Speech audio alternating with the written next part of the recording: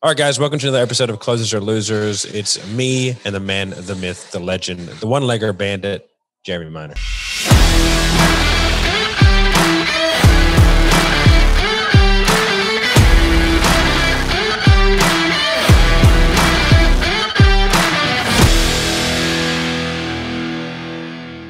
Mr. Old Man Yoda himself. You're like the Obi-Wan Kenobi. I'm Yoda. And our vice president of sales is like Luke Skywalker. That's how I look at how old I am compared to you guys. It's just like, I'm the old guy around here. Marco actually called me Uncle Jay the other day. I'm like, Uncle Jeremy. Like, what? I've made the uncle list since I hit my 40s now. What the hell's going on? Well, he's only 26. Right. He's only 26? He's a baby, yeah. Good Lord, he's a baby. I know. Well, there you go. Yeah. He's moving up the company pretty quick. All right. So hey, we're happy to have everybody on here today. Listen in. So closers or losers, what are we doing here today? If this is your first time you've been with us, I'm the chairman of Seventh Level. This is our CEO, Matt Ryder. And we're a company that helps sales professionals like you, coaches like you, executives, business owners, and we help you transform the way you sell by learning specific skilled techniques that work with human behavior rather than work against it. We're going to go over that today on closing. You're going to learn how to ask commitment questions instead of close. These are called neuro-emotional persuasion questions, NEPQ. Teach you the right tonality to put your prospects at ease, eliminate sales pressure, and get them to persuade themselves.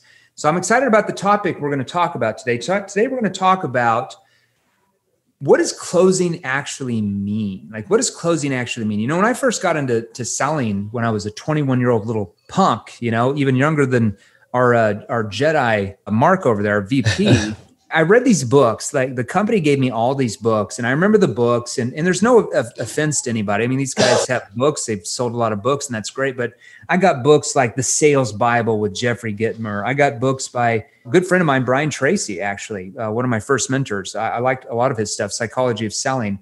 I got books by, what are those guys? Like Grant Cardone and Jordan Belfort. And look at these bookshelves here. Just all these books. What was his name? The guy that sold real estate, Tom Hopkins. You know, I got all these books like hardcore, like ABCs of closing, always be closing. ABC, baby.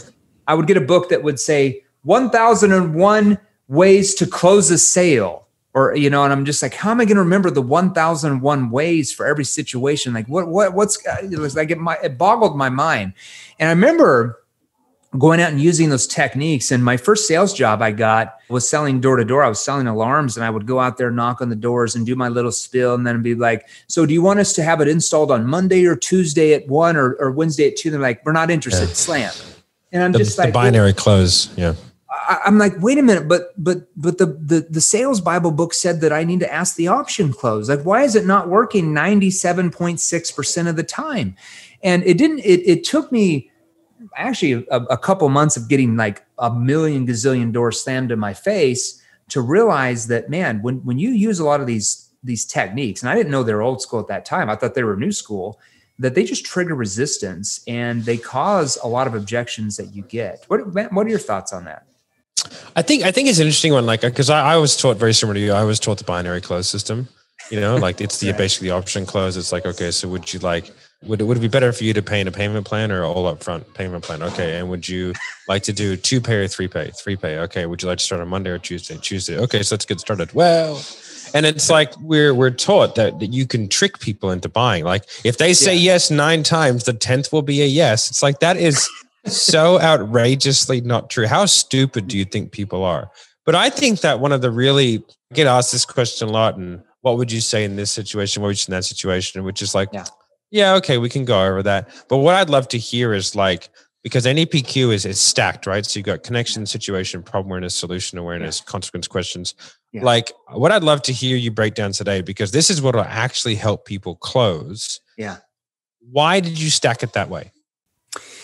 Well, okay. So my background is behavioral science and human psychology. So remember, let's go back to my story. You know, the little 21-year-old kid in college who's trying to survive door-to-door sales. His manager gives him all the books like Jeffrey Gitmer and Tom Hopkins and, you know, Joe Girard, the greatest salesman in the world book that sold gazillion cars in 1963. Zig Ziglar that said you got to be really enthusiastic and they're going to be excited too. Well, what's the problem with that is that I mean, I love those guys, but they grew up selling in the 60s, 70s, and 80s, maybe early 90s, and the consumer was completely different. We didn't have social media. We didn't have the power of the internet. They couldn't go look up all these reviews online. They didn't know anything about you unless you did ads on like newspaper ads or TV or radio ads. That's how they would know about your products or services. But now with the power of the internet, especially social media, we just live in a completely different age. I mean, they know everything about you by typing in your name on Google, and in 10 seconds, they know your price points and who your competitors are and how long you've been in business. And if people say bad things about your company or whatever, they know everything about you. Well, I mean, who was that guy that sold the Eiffel Tower 3 times? So what? They sold the Eiffel Tower 3 times. Was it Ponzi? Was that what he did? I can't remember. There was the guy who sold the Eiffel Tower 3 times, and then he got chased out of France, and then he moved to New York, and he sold the Statue of Liberty twice.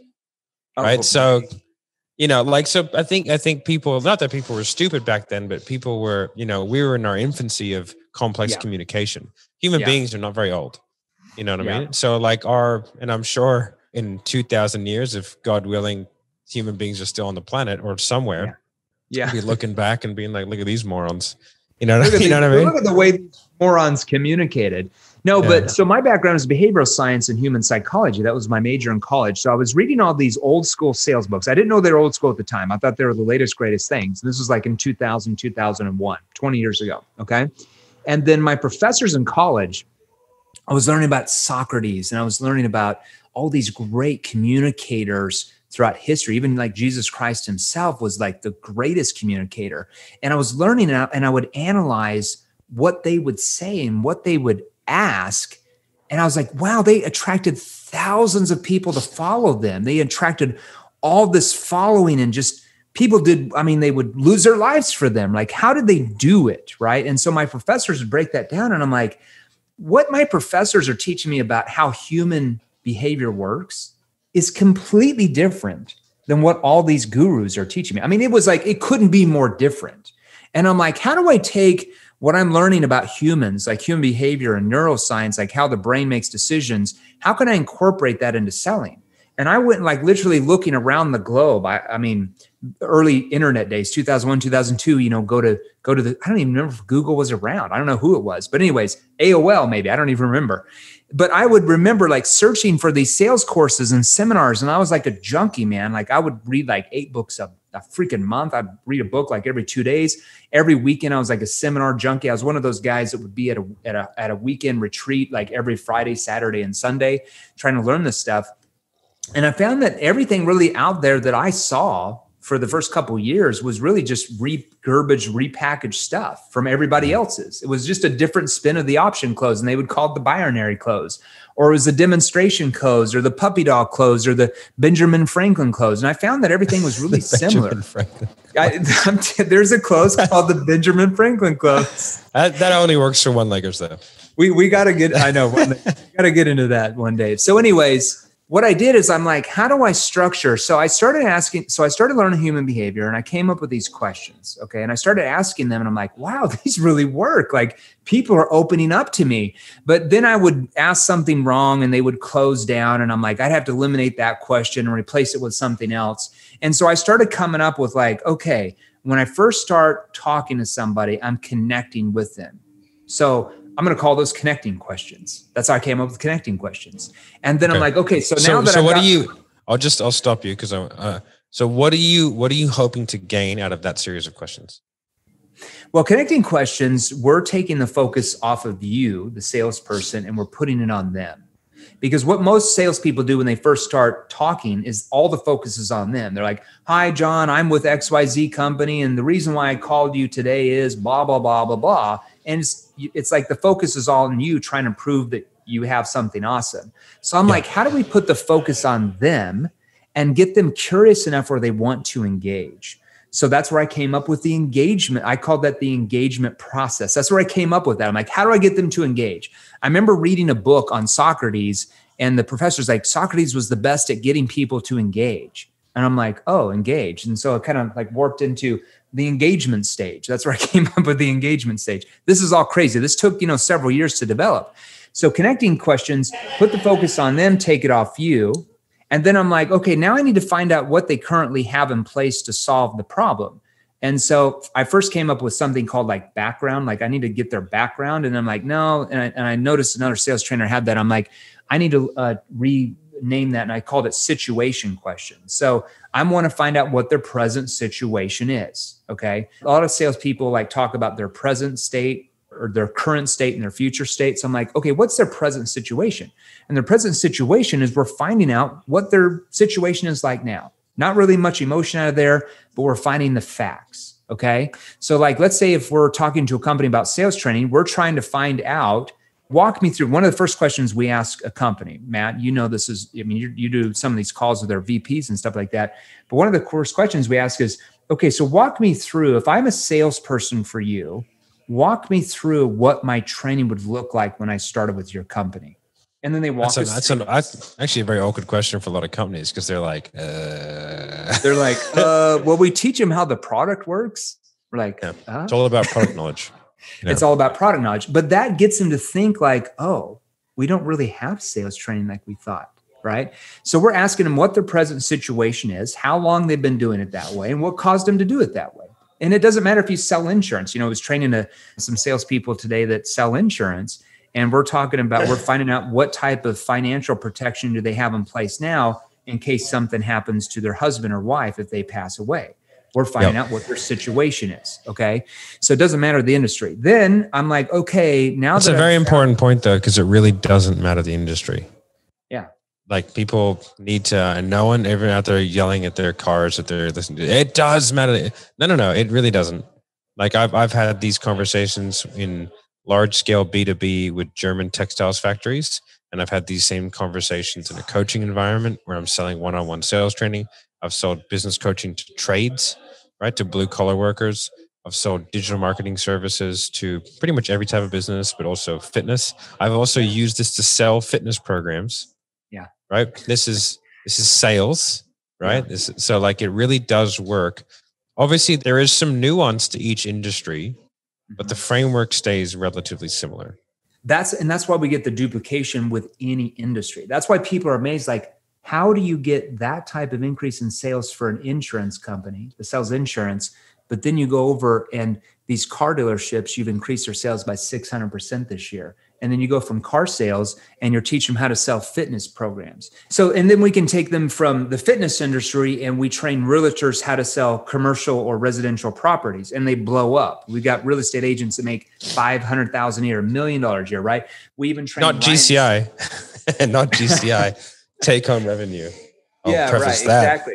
And we even train Ryan Serhant's team, right? So we train his salespeople how to sell his influencer products and everything, right? The guy that sells $1 billion worth of real estate in New York, the number one real estate agent in New York.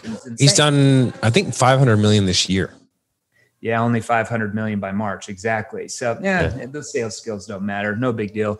And then we teach and then we train a company how to sell their artwork on a floor. But it's the same thing is we use the same framework. We use connecting questions and situation questions and problem awareness questions. So the way I got that order, Matt, was really by trial and error. And because when I first started, I had consequence questions where solution awareness questions were. Well, that wouldn't work.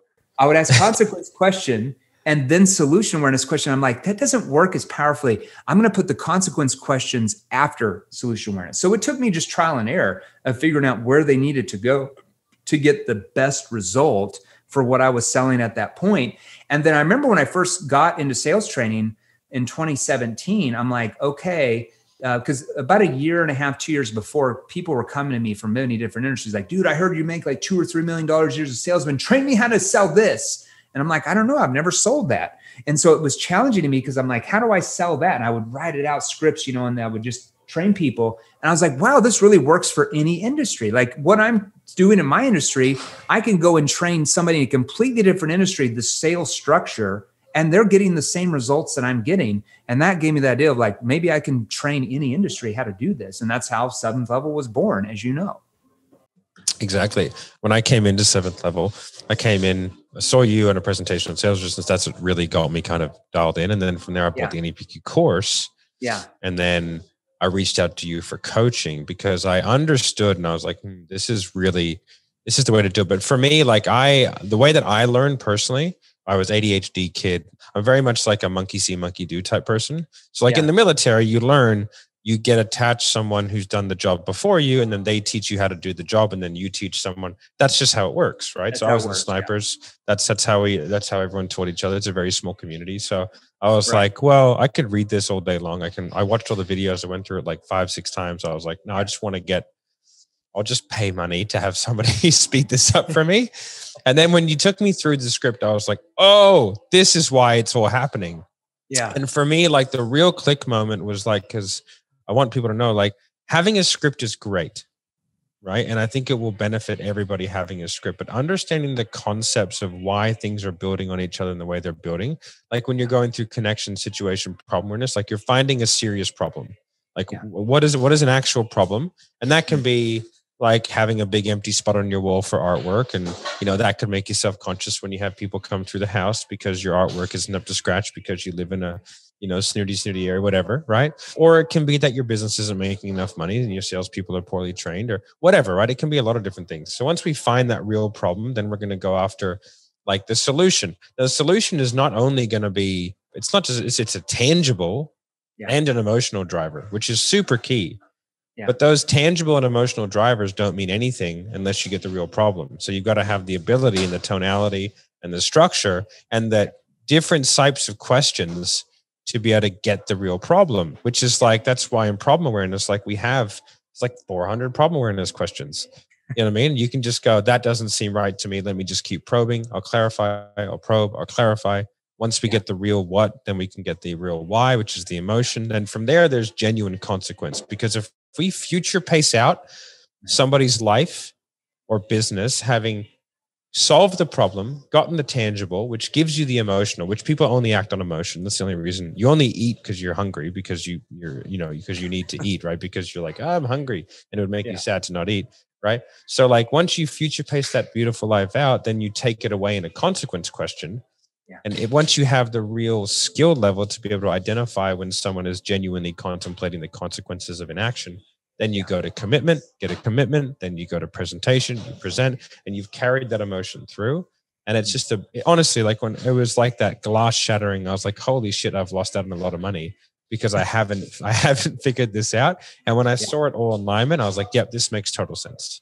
Well, it's crazy. I remember you came to me probably 15, 16 months ago. We're not talking about a decade ago or anything. And you're already doing well. I mean, you're already making like 20 grand a month, sometimes 25 grand a month. I mean, that's a lot of money for a salesperson, but you're like, dude, I'm hitting my head against the wall because I'm like, I should be making twice as much, but so many people cancel. They don't show up for the appointments because you had been taught, like I had been taught early on in sales, to push. And you were very clever and witty at like trapping them into things where they couldn't push back. But that only goes so long. I mean, you're only going to get so many people that way. There's so many people that just don't go for that, right? That you could have made. And I remember after our like second session, you're like, I get it. You're just like, dude, I get it. Like, I know now what you're talking about in the training videos. It's like a light bulb. I remember the moment you said that, you're like, it was like a light bulb came out of my head. And then even a couple of weeks later, you were like already crushing it. I'm like, dude, this guy's picking this up really quick. So it's like a light bulb went off in your head. I just remember you're like, dude, I get it. This makes sense now. Yeah. I call that when you get plugged into the matrix. Yeah. You go, oh, I see. I see what's going on. Yeah. You can tell, like, because we had one of our inner circle members, Callie, super new to sales. Yeah. And like, she's been grinding through for the last sort of 4 or 5 months. She signed inner circle probably 2 months ago. Yeah. And she's crushing every deal in sight right now. Like she's making 8-9 sales a week at the moment. And these are big deals. These are like, these are $30,000 deals. So in the coaching space, it's about as big as they sort of get in sort of relative terms. She's going to make like $15,000 to $20,000 a month for like this month, going from 3. Yeah. Like she's gone from 3 to 20, like in an instant. And I was like, oh, congratulations. You plugged in. And I was like, I see it all now. I see the ones and zeros. I know. She voxed me about a month ago and she's like, I get it. I finally get it. And I'm just like, dude, it took you 2 months, but hey, I'm glad you know the pill. I'm glad you took the pill now, or the red pill, or the whatever.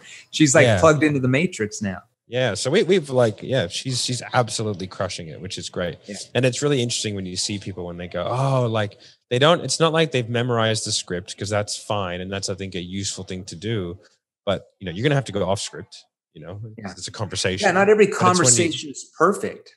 Yeah, but it's when you understand the concepts, you're like, I have to stack these things on top of each other in this particular way. And as long as that is done, then I leave myself in the absolute best position to be able to get the sale. And that's even like when you don't get the sale, you're fine with it because you know that you did your process, which works a majority of the time.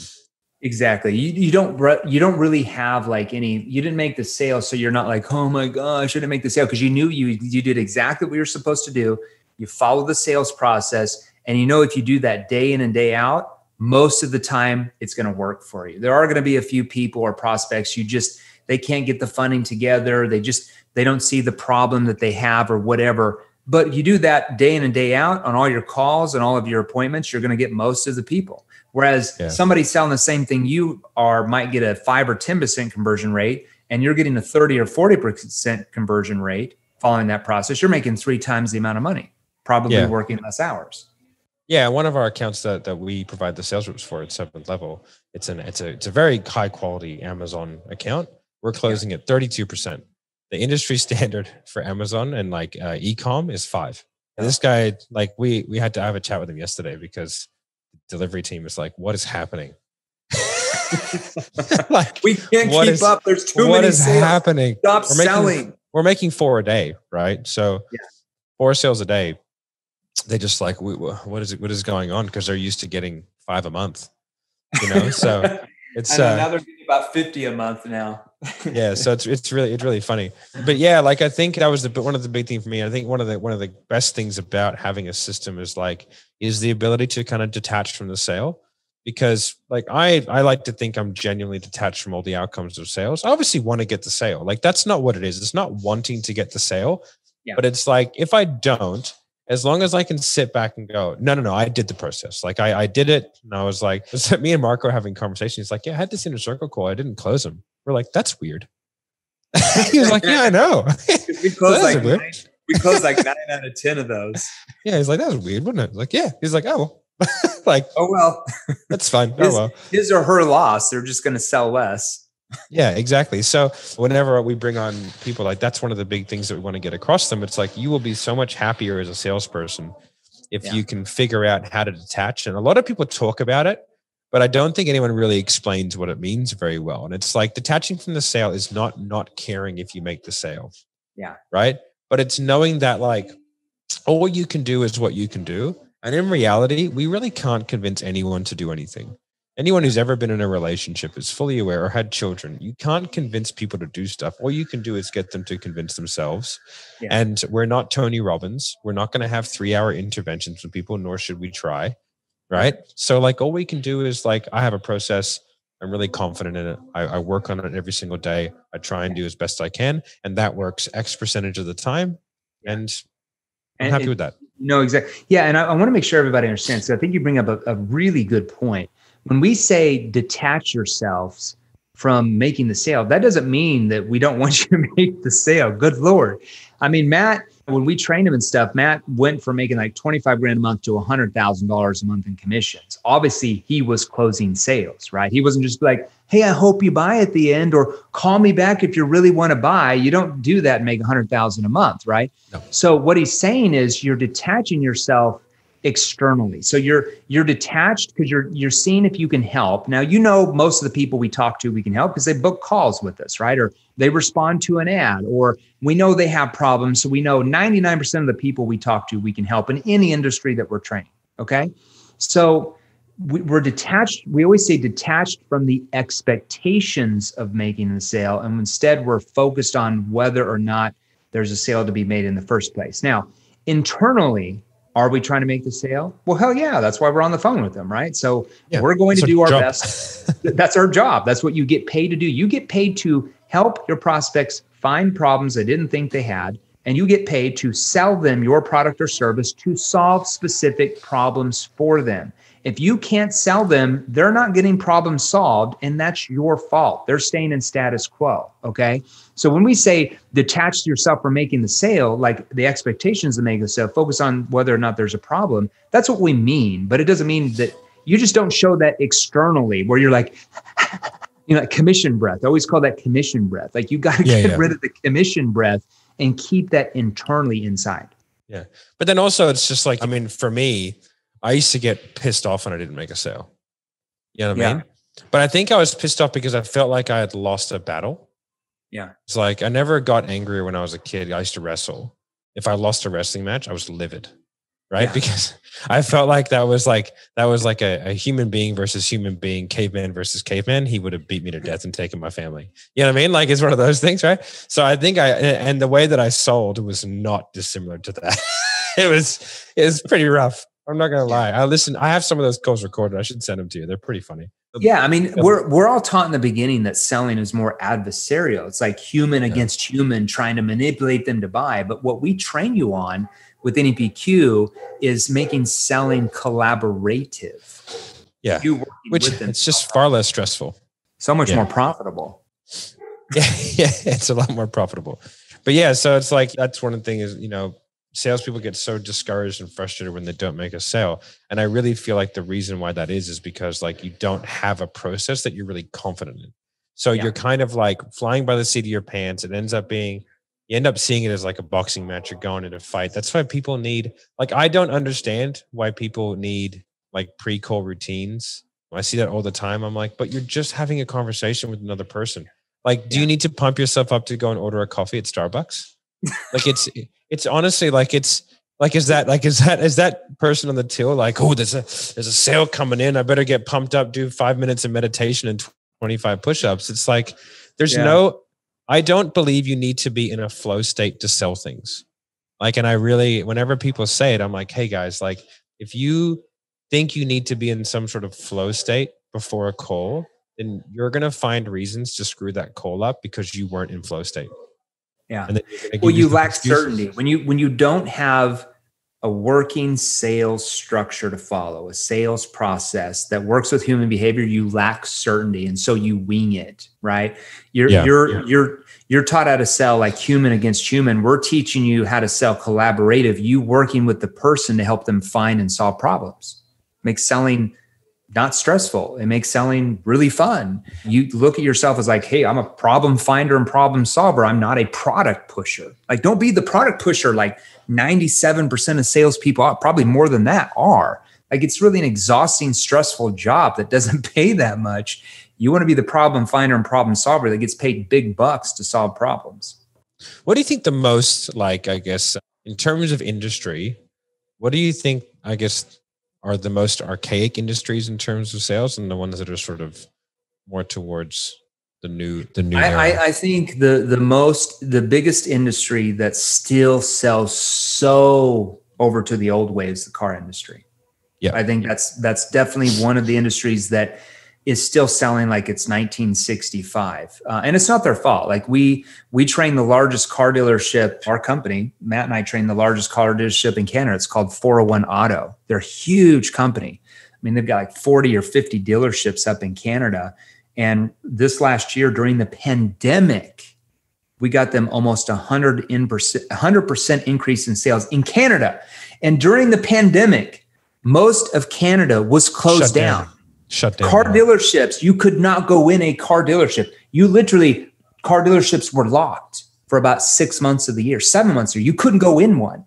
So we taught them how to get on the phones and start calling leads and actually selling cars, and people would come and they would drive the car out of the dealership. They couldn't go into the damn store. And they got almost 100% increase during the pandemic. This year, when everything opens up, I bet they're going to get a 300% increase. And now now they have the skill. Well, now they're buying up all these other car dealerships that went under. Yeah. This year, they've already bought like 10 or 12 other dealerships. So they're going to buy like another 10 or 12. They're going to have like 70 or 80 dealerships up there. They're like McDonald's now. Like they just own everything. That's awesome. And what do you think is sort of one of the industries that's more towards the forefront? of the new model of selling. I would say one of the industries that I think is getting more towards the forefront is the financial services industry, just because of all the regulation. So they're more consultative selling because you're speaking to more of a sophisticated buyer. They use a lot of I think spin selling techniques, which are good. I don't think they're great because it's still, you're asking logical based questions like, what's your biggest problem? Or what keeps you awake at night with your investments, right? And just there's not enough emotion being pulled out from there for them to act like they, build urgency in there. But it's definitely better than boiler room selling for sure. Absolutely. Then the coaching consulting industry is a very, I think because it's relatively new in terms of I guess in terms of industry, it's quite new. But I think selling information, it provides some difficulties, right? You know what I mean? In terms of compared to selling a product, right? Because there's no tangible you get. So so you're selling information, and then from there, that person has to then apply that. So I think I think it requires it's a tricky one, but that's why I like it a lot, because I think it's very interesting, and you have to sort of really navigate a lot of weeds because there's a lot of self-doubt, self-belief stuff, because at the end of the day, all they're getting is information. Yeah. So they have to apply the information. Product in the mail. Yeah. Yeah. They're not driving it home off the dealership. Exactly. So I was like, that it seems like a very pure form of selling, because you're just selling someone an idea. Yeah. That's it. It's here we go. It's an idea, a concept. You're going to learn a concept and hopefully apply it. Selling sales training is a particularly interesting thing to sell, but it's super fun to sell because you can break all sort of rules. You can. We slap salespeople and companies around sometimes because they're talking about and complaining about their lack of results and the inconsistencies of their salespeople, and they're losing sales to low-cost competitors. And we're just like, do you want to keep doing that? I mean, you can keep doing that if you want to. It's almost like we slap them. They're like, no, we don't want to. Well, why? Why not just keep doing what you've been doing? Well, we can't do what we did. It's we can slap them around a little bit more. Yeah. As well, one of the lines I like to use is well, would I be representing, do you want a sales trainer to let someone get off the phone without purchasing? Is that what you want to learn? And they're like, no. And I'm like, okay, then you put me in a tough position, man. I'm in a position where now I have to sell you. So are you open to learning from someone who gets the deals done? Yes. I'm like, okay. Exactly. We get away so much with individual salespeople and consultants selling that way, because it's well, do you want to learn how to? So when they say they don't have enough money, do you want to learn how to overcome that objection, or do you just not want me to overcome that for you, where you don't buy and you just walk away and nothing ever changes for you? Yeah, that's a tough one to get out of. You're like, I really want to learn how to overcome it, but in order to learn, he has to overcome me. It's a tough one.